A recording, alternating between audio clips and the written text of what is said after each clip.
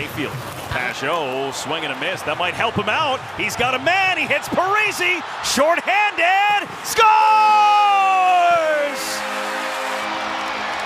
Finally, the first for Parise in an Islanders uniform. And New York leads it 3-2.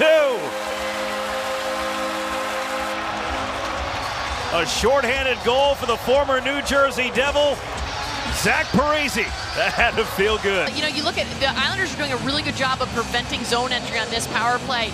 And Pageau tries to ice it, he whiffs on it, and does a good job of reading the pressure, doing a little 360 there and putting the puck out in space for Zach Parise to skate into it. It's rolling, and look at that for Zach Parise. He controls it, he settles it, eyes up, makes no mistake.